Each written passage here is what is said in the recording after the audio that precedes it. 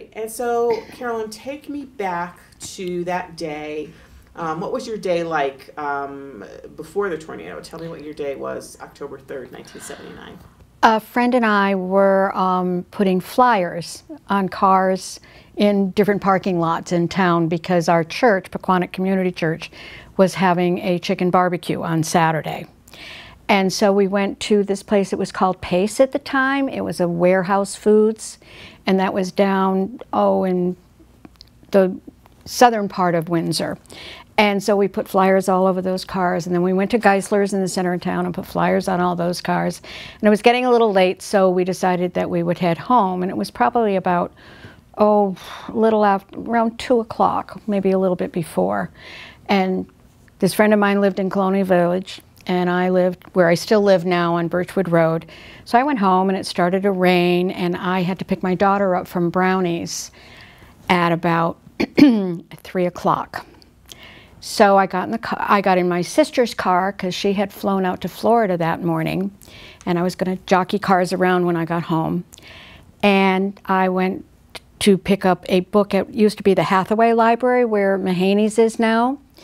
And so I went into the library to pick up a book that I had in reserve, and it was pouring, just pouring rain. And so I got in there, and I took off my raincoat, put it on the back of a chair, and I was talking to Alice Lavoie, who was the librarian at the time. And I said, "That sounds awful. It sounds like a tornado." Now, I had never been in a tornado, but it was just what I had heard that, sounds like a freight train. I said, "Do you have a basement?" And she said, "No." We went into the corner of the library, and it just blew the wind. It imploded the windows. They were like 15-foot plate glass windows, and it just shattered them inward. And so when it was over, I went and put my coat on because my daughter was at Brownies at St. Joseph's Church in the basement, and there were shards of glass through my coat. There were shards of glass through hardbound books. And, I asked Alice if she was okay, and she was. Of course, there were no phone lines. Nobody had cell phones then. So St. Joseph's is practically next door to where Haney's is now, and I got in my car to go get my daughter to make sure she was okay, and I was sitting on the windshield of my sister's car. That had imploded. So I decided this was not a good idea to drive her car, so I walked over to the church. It was totally black. The girls were in the basement. And so I went into the chancel area of behind the altar, not knowing that you're not supposed to do that, and I took all the candles off the altar and brought them downstairs and lit them all. Of course, when my Catholic friends heard about that, they did not think that was a good idea, but the girls were scared to death. And so I got my daughter. There were other mothers coming and getting their children, and so I got my daughter, and we didn't know how we were going to get home. And in the meantime, my son was in the 7th grade, and he had taken a bus at 2 o'clock from Sage Park to get home. So I didn't even know if he had made it home or not. So finally someone, I don't even know who it was, someone came by with a pickup truck, and we got in the back of the pickup truck, and he was just dropping people off wherever they could drop them. And I got home, and my son was there, and thank goodness. And it just felt kind of strange because everything had been devastated in that area. You could see windows floating down the road on Pequannock Avenue. It looked like the tornado had hopped over houses. It hit Pequannock School.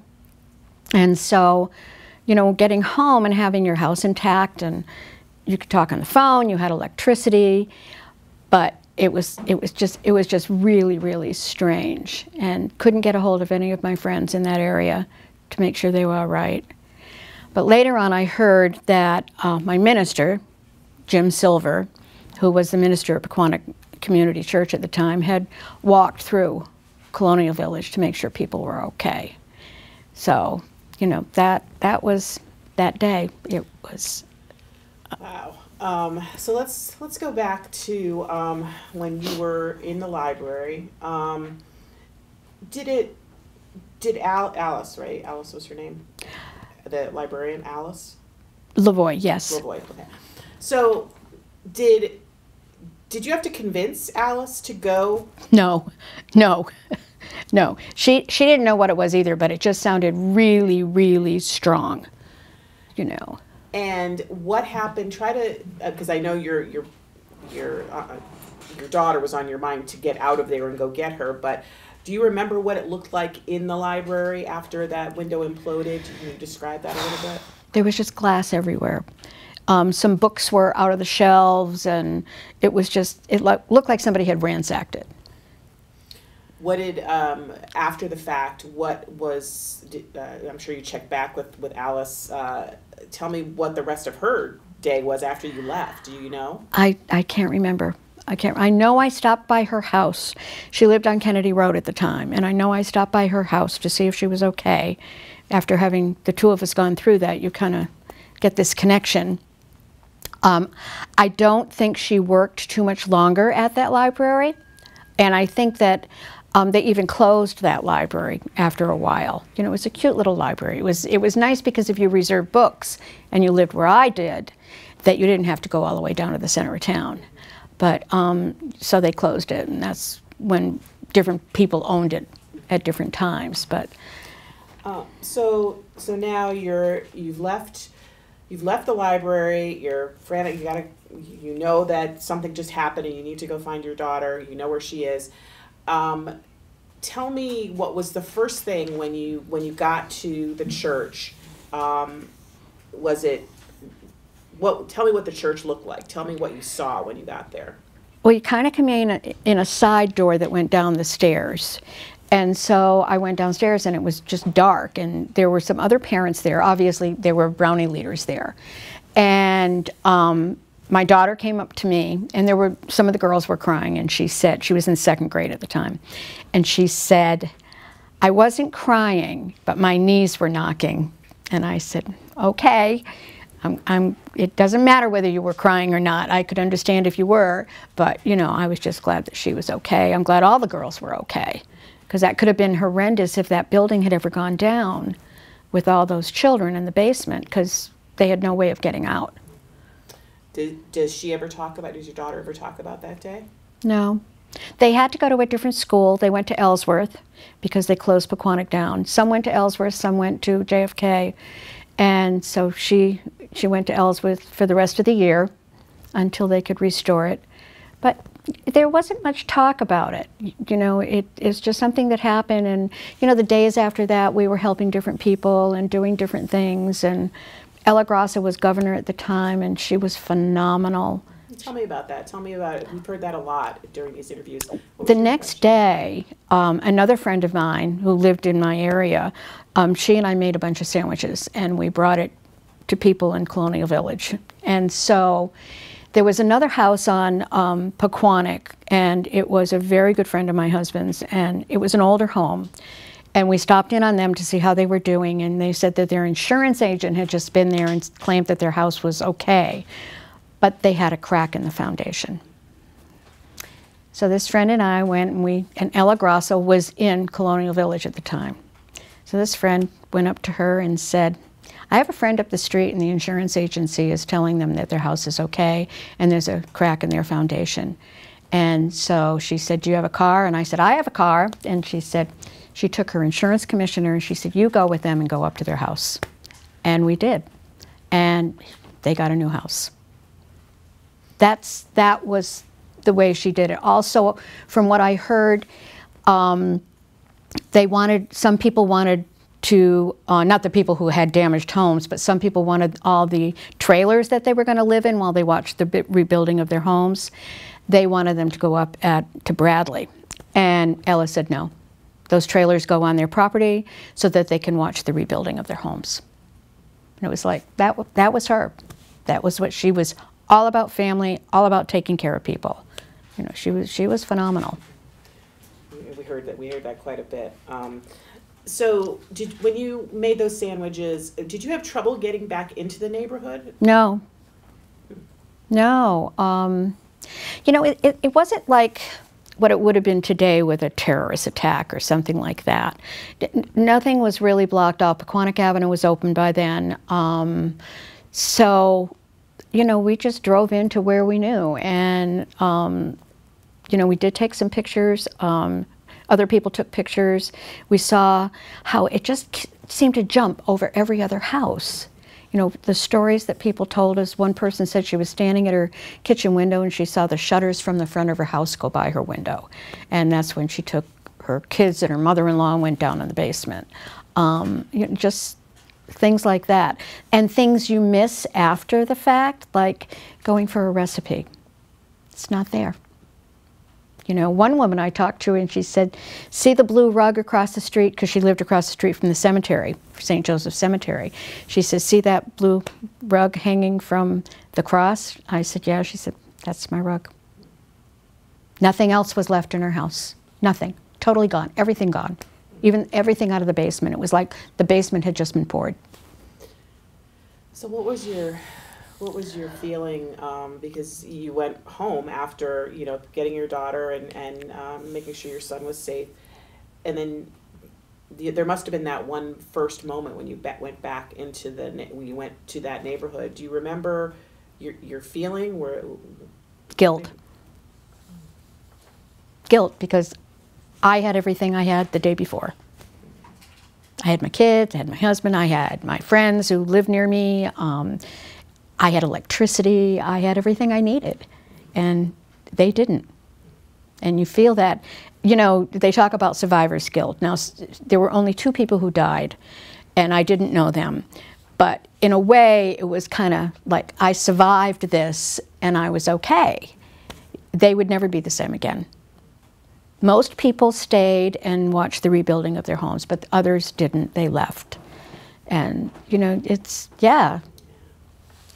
What did you witness when you were there as far as the neighborhood working together or supporting each other? Can you talk about that at all? I think everybody comes together in when there's a tragedy. My church, part of it was blown down. We still had the chicken barbecue on Saturday. We still did that. Bruce Chamberlain put it on. And we still had services every Sunday. We had them in the parlor instead of in the sanctuary, because that was destroyed. You know, it was a community, and our kids all went to the same school, and you know, that part of it, we were all going through it together. We had your minister here, and Did you? Yeah, he was great. I called him and told him I was going to mention his name. Yeah, no, because I worked for him for 5 years as well. Oh wow. Yeah. Well, he gave he really talked about how this experience changed the relationships in your church because it was a rebuilding process. Can you talk about that a little bit? I was on the building committee at the time. So they just pitched in. Everybody just pitched in. It was our church, and we wanted to see it rebuilt. And, you know, we were all shown designs and everything that was going to be done. And we just did what we did, you know, as a community. But it brought everybody closer because we had done that together. We all worked together for that. And I think in any kind of community thing, you know, it's like you work at the food bank or you work for CARES or you do any of those things. It's a community thing that you're doing. Just looking at my list here of some questions, which you've hit on pretty much everything.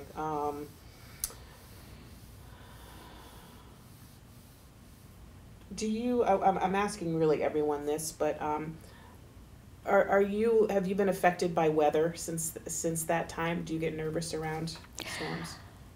When I see the sky turning colors other than what I think it should be, kind of greenish, and you know, you look in your rearview mirror and you can see the sky, and it's like, oh, what's that? You know, yeah, you do. You think of that. You can't help it. We have people that definitely we've interviewed that go both ways. I mean, some very traumatically were affected, who were physically in the tornado. Yeah. And others that, you know, are just more aware of clouds, how they move and how fast they're moving and their color and wind. I interviewed one guy who he became like an amateur meteorologist, you know, in that he knows barometer and, you know, winds. He says, I need to do that just for myself when the weather is, you know, it makes me feel better, you know, and it's like, wow. The wind doesn't bother me so much, you know, because these last few days have been really, really windy. But the sun was shining, and, you know, it wasn't because of a storm. It was just wind. Right.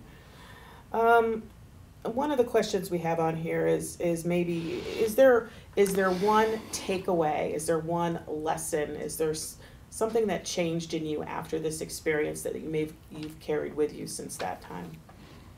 I think telling people how you feel about them in a positive way, because you may not get that chance again.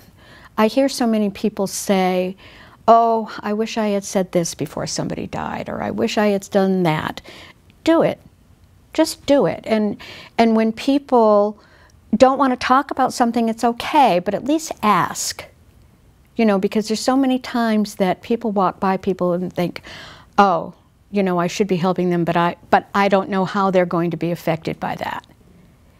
Just try. If you go and you want to help somebody and they say, no, I'm okay, okay, at least you tried. You know,